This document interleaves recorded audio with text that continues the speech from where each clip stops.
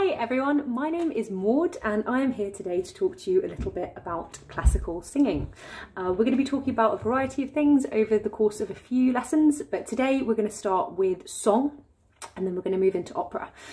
I want to tell you a little bit about myself to start off with and a little bit about why I've picked this particular set of things to talk to you about. I hope you find it really interesting and I hope you learn something.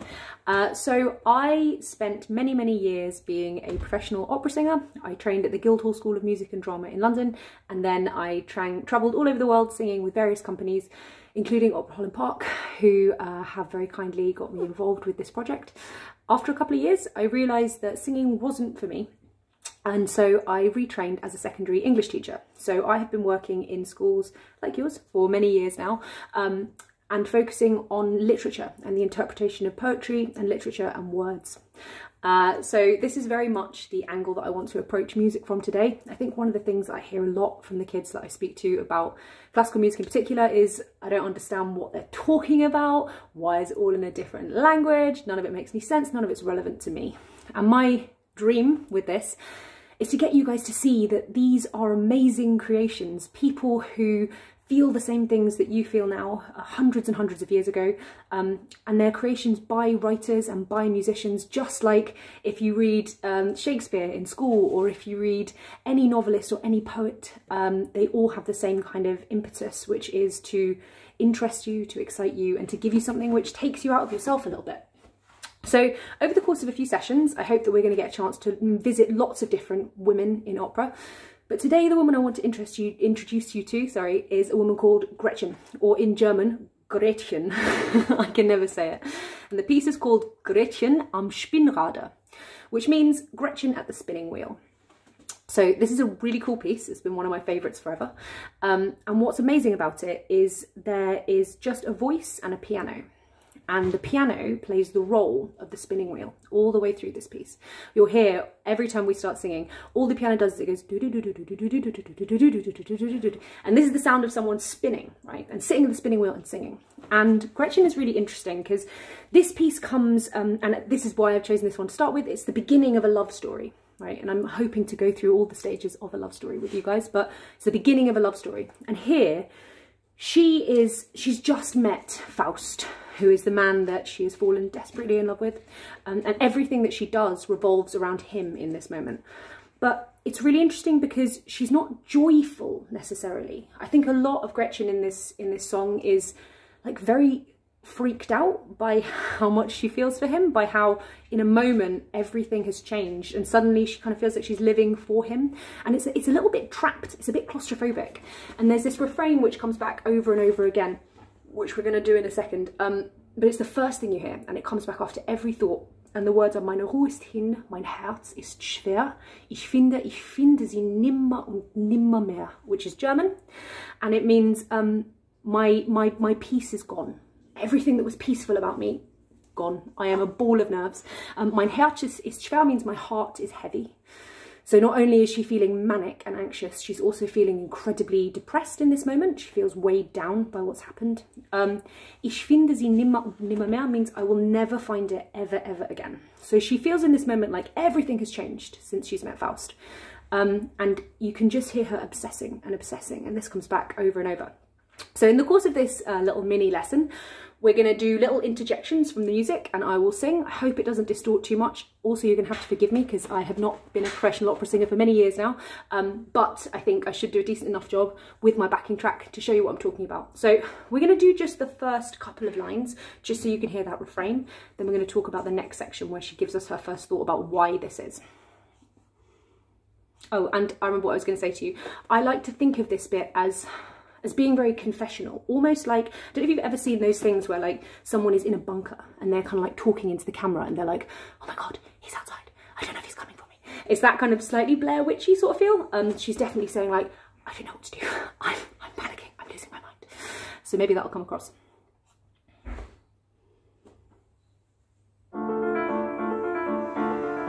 Meine Ruhe ist hin, mein Herz ist schwer, ich finde sie nimmer und nimmer mehr.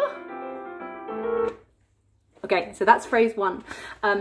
You can hear how it goes up and it builds up to never and never more. Nimmer, nimmer mehr. I'm never going to find my peace again. I'm stuck.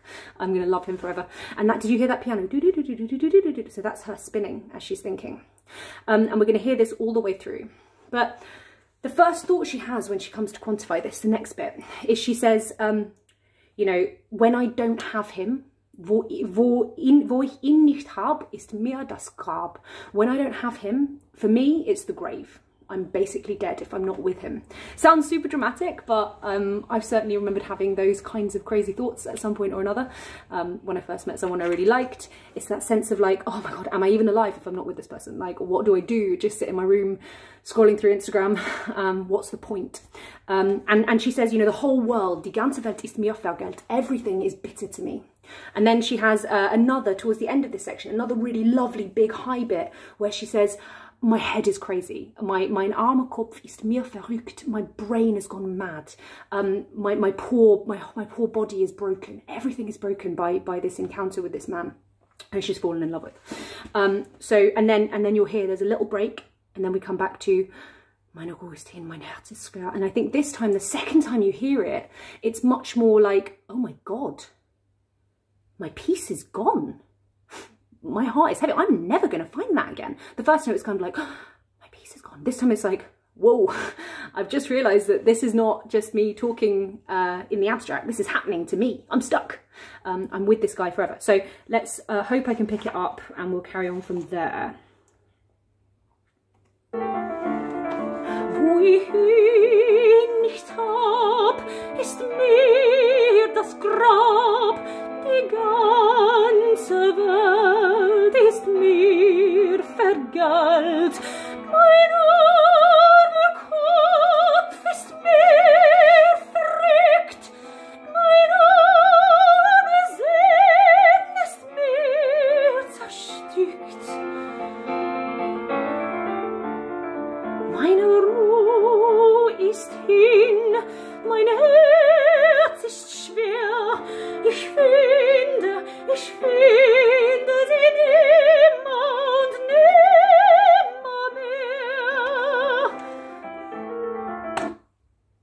Okay, so second thought. First thought you had, and then we get back into that refrain again the first time. So she'd gone through this moment of like, it really is gone. I really am stuck. I do really love this man. There's no escaping it. And to be fair, like, I think she's being pretty dramatic because she's only just met him today. But I think she's meant to be 14 or something. And this is obviously ages ago. If any of you have read Romeo and Juliet or anything like that, they get super dramatic about falling in love and immediately being really in love. So that bit is maybe a little bit fast. That wouldn't necessarily happen after the first Tinder date in our generation. But I still think that it's relevant for that first stage of the relationship. It's relevant for that feeling of anxiety and fear and love all kind of mixed together. And I think it's really important, if you listen to the way the lines go, that she suddenly says, you know, my head is gone crazy and my whole body is broken, everything's fallen apart. And she does that really big and really high, like a big whale. And then she comes back down to the bottom and she kind of deflates. And there's this sense that, oh God, I'm really stuck now. So the next thought that she has, it's the same structure again. She says, nach ihm nur schau ich zum Fenster hinaus, which means without him, I don't even look out the window. He's the only one I'm looking out the window for, which is pretty bleak because I imagine before this she was looking out the window at the birds and the sky and all the people passing by. Now, none of it, doesn't care. All she does is spins on her little spinning wheel, looks out the window and thinks, where is he? Is he coming? So super excitement there for him, but also she feels like it's taking over her life and she's not sure she likes that. And I respect that about Gretchen. You know, she's not sure she wants to give herself over to a man entirely. She obviously has been taken over by a man entirely, but she's fighting it all the time. And she then says, nach ihm nur gehe ich aus dem Haus. So only for him do I even leave the house. So this is, I think, a very pertinent thought in lockdown. Gretchen is stuck in her house all the time. She's not going anywhere. The only time she wants to leave is to go for a nice socially distanced walk with Faust in the park. She only leaves the house to try and catch sight of him. She feels like she's completely trapped, completely claustrophobic, completely stuck, but she gets these reprieves where she gets to go and see if she can find Faust. And then she starts to get into a big fantasy. she starts to think about what he looks like, and she fancies him a lot. So she says, sein hoher Gang, seine edle Gestalt, seines Mundes Lächeln, seine Augen Gewalt und seine Rede Zauberfluss. So these are all the parts of his body that she loves and she's thinking about. So one, she's like, oh, the way he walks is so sexy. Oh, you know, the way his face is, it looks so great. And then she starts to think about his mouth and she's like, oh, the way he smiles. And then she thinks about the way that he speaks, the magic of his words. And as it goes higher and higher, seine Rede Zauberfluss, the magic of the way he's speaking to me. She really likes it when he says nice things to her, don't we all? And then she says, sein Händedruck und ach, sein Kuss. So she goes through, like, you know, the feeling of his hands, and then finally, what it was like to kiss him. And then she has a little moment where she kind of can't break out of that. It's the only time that the spinning wheel goes wrong. So she's singing it and she goes, sein Kuss. She's really excited about the kiss. And there's a big, what's called a fermata in music, which means a big pause where she just kind of stops. And then the piano stops for the only time. And then it goes, dum, dum, do do do do do dum, dum, dum, do do do do do dum. And it builds up really, because she is fumbling, like she's lost her rhythm. She can't do her usual like fast pedaling because she's completely distracted. This happens twice, and then she kind of gets it back together and do do do do do do do do do do do, and then off she goes again into her same meine Ruhe ist hin. My piece is gone, everything's broken. And I think in this one, it's almost like this wild acceptance. It's kind of exciting. She's gone through all of this, and she's worked herself up to the point where she's thinking about loving him and what it was like to kiss him, and she's less panicky about the loss of control, and she's kind of embraced it a little bit more. So we'll do as far as that, and then we'll do the final verse, which is the one where she really goes nuts. I think I'm right on the verge of starting, so I might just have to kick off straight away. Okay. Nach ihm nur schau ich zum Fenster hinaus, nach ihm nur geh ich aus dem Haus, sein hoher Gang, seine edle Gestalt, seines Mundes Lächeln, seiner Augen Gewalt und seine Rede Zauberfluss, seine Händedruck und ach, sein Kuss.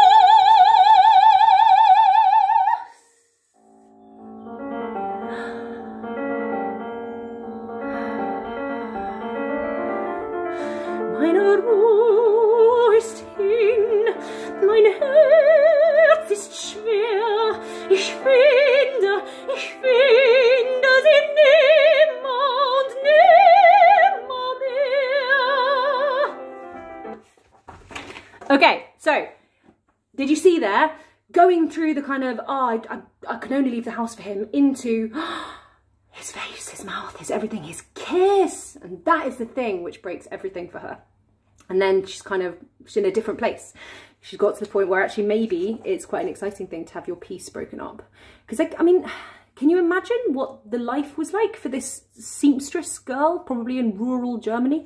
You know, spending all of her days sewing on the sewing wheel, maybe going for little walks, maybe tending some cows, getting some milk, some eggs. I mean, I don't know. I'm not a 13th century German milkmaid, but the point is that her life was small. Not much was happening. So I think that this first change, you know, meeting someone new, someone exciting, someone that gives you a reason to like get out of your comfort zone, I think she really loves that by the end of it.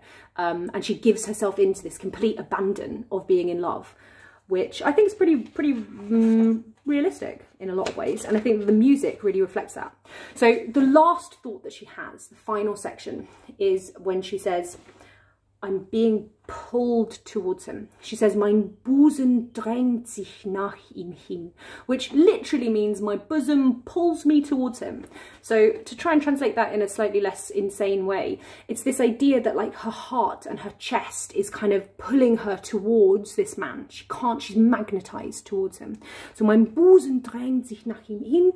And then she says, ach, dürft ich fassen und halten ihn. So I just want to hold him and to attack him and give him a great big hug. If only I could just put my arms around him, if I could fassen und halten him and stop him and then küssen him and kiss him. So wie ich wollt, as much as I want to, I just want to go up to him and I want to hug him and I want to kiss him.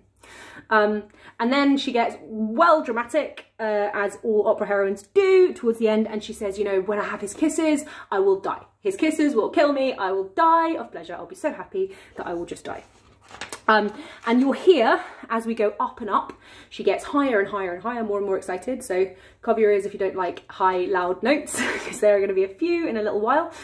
And then she also is exhausted by that burst. So she gets to the end of like, with his kisses, I will die. And then everything slows down. The piano playing the spinning wheel slows down, slows down, slows down.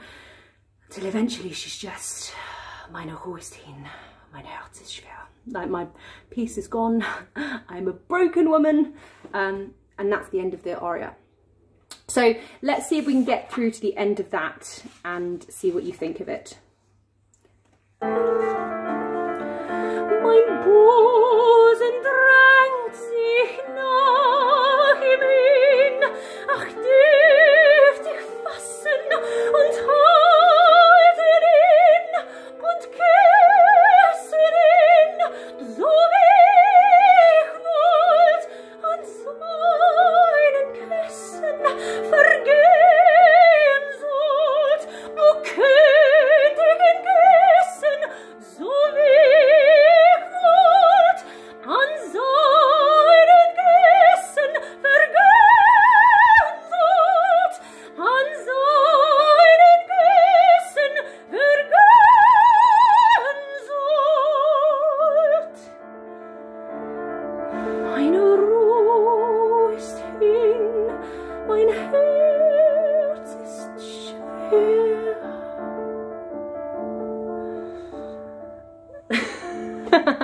Okay, so I may have gone a bit over dramatic at the end there with the very broken Gretchen. Probably singers wouldn't generally go quite so off the voice on the end, as we call it, but I think it's illustrating a point, which is that she is completely floored by this whole experience. And I think that's something that we, the most of us, can relate to. Whether that's a life-consuming crush on someone that we love and are going to marry, like I am, or whether that is a life-affirming crush on the boys from the K-pop bands in Korea, as many of my students have at the moment. So I hope that's given you some kind of sense of what opera lyrics or classical music lyrics are like. This is actually from a poem by Goethe, so it's actually, it was literature before it was music. But I think the setting of it is really magical and it does a lot for the music. So the last couple of minutes, and do feel free to turn off if you've had enough and you don't want to do this, I thought it would be cool to just go all the way through and just, it's 2.5 minutes long, or 3.5 minutes long, sorry. If you get bored, please do feel free to, as I said, go and do something else. I just want to go all the way through so you can hear exactly what it feels like to see it as a live performance. And then hopefully you guys will have some thoughts about that. If you have any questions, do let me know, get in touch. I would love to respond to anything you have to say. And it would also be lovely at some point to maybe get to do a live session so that I can take your questions as I go. Thank you so much for listening. I hope you've really enjoyed it. And this, in its entirety, is Franz Schubert's Gretchen am Spinnrad. Meine Ruhe ist hin, mein Herz ist schwer, ich finde sie nimmer und nimmer mehr. Wo ich ihn nicht hab, ist mir das Grab, die ganze Welt ist mir vergällt.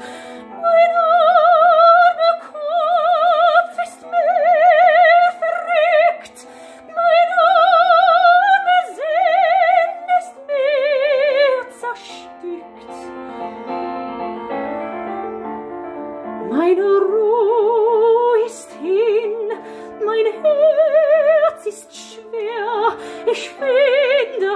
ich finde sie nimmer und nimmer mehr.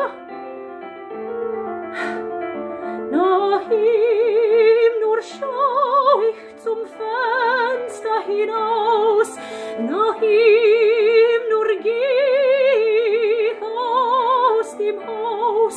Sein hoher Gang, seine edle Gestalt, seines Mondes Lächeln, seiner Raubengewalt und seine Rede Zauberfluss, sein Händedruck und auch sein Kuss.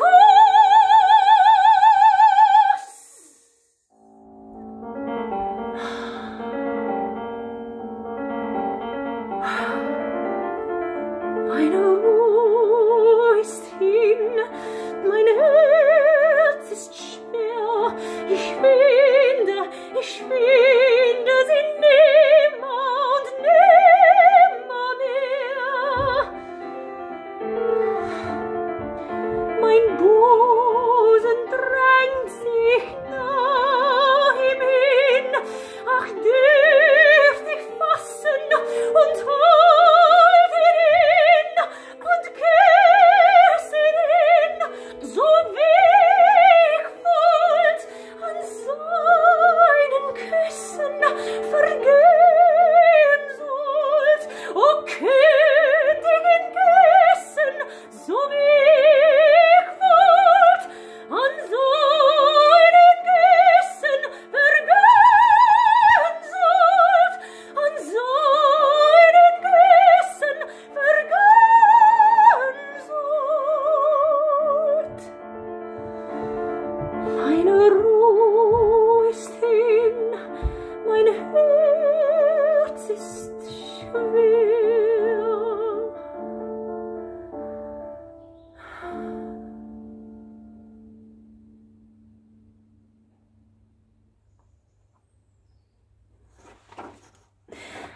Thank you very much, everyone. That has been absolutely gorgeous. That's it playing again. I hope you enjoyed it. I hope you learned something. And that is me clocking out for today. I'm Maud. It's been great to speak to you. And I hope to see you again soon. Bye.